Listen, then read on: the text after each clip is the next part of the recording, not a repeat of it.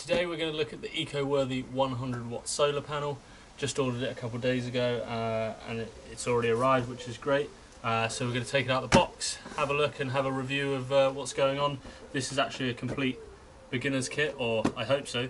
Yeah, let's open up and see what's inside. So it opens from the top end here, and we can gently pull out our lovely solar panel. Out box there.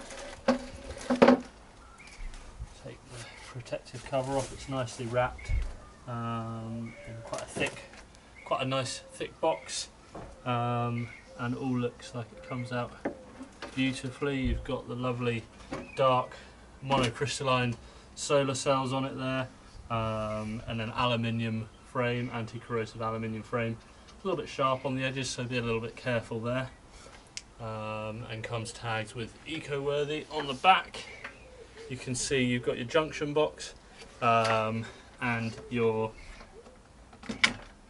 MC4 connectors. The male and female ones of those already hooked up and ready to go in a waterproof junction box there, which is IP65 rated waterproofing.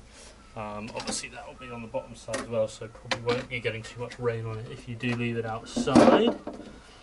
Also coming in the kit, you've got the rest of the things that hopefully you need to get started. Let's have a look. We've got instruction manual. Installation manual. Have a look through this. It's looks like it's got a pretty thorough installation guide. Yep, so it walks you through exactly how to install everything, whether to connect, if you've got multiple panels, to connect them in series or parallel, how to do that, and how to even fix it in place, use the mounting system that it comes with, and then how to connect to the battery, to an inverter, all that sort of stuff with your nice wiring diagrams there. So that's really helpful. Now on to all the other bits and bobs and accessories. In another plastic bag you've got your MC4 adapter cables here, which are going to run from your solar cables on the back there into your charge controller.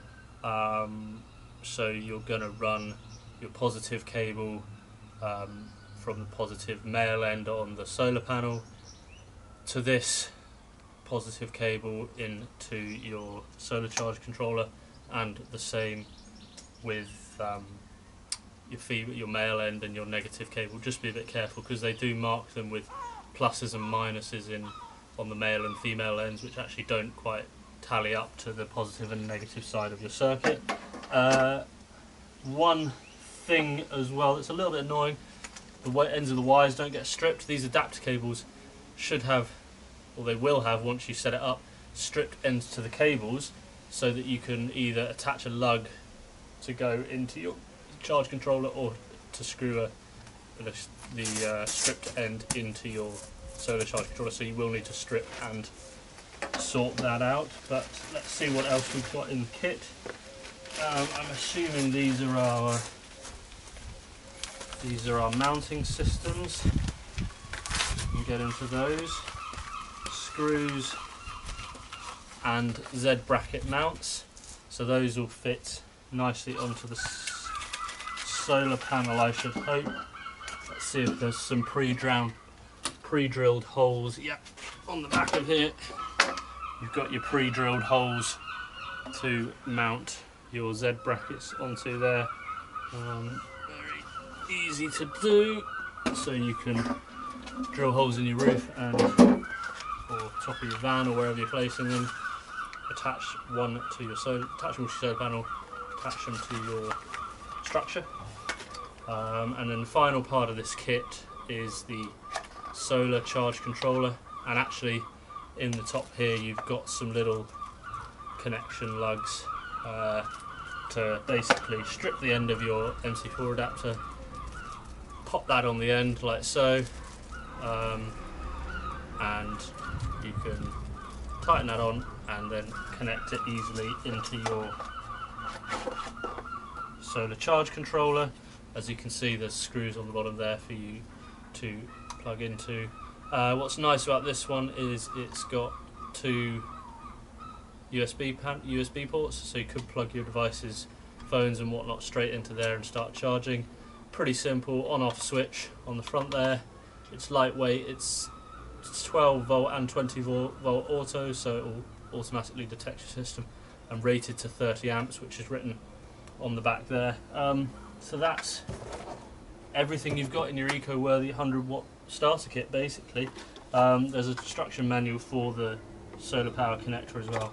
The only thing really missing now from a system is your battery.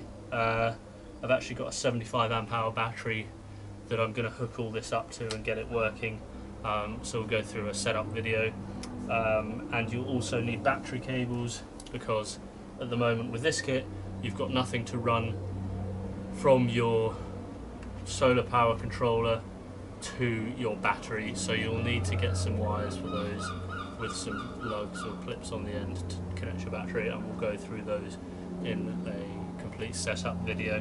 But yeah, there you go, everything you need. You've got a nice 100-watt solar panel, controller, adapter cables, solar panel cables, so you can actually connect your solar panel to your charge controller and mount it, and then you just need to connect up to your battery. Lovely.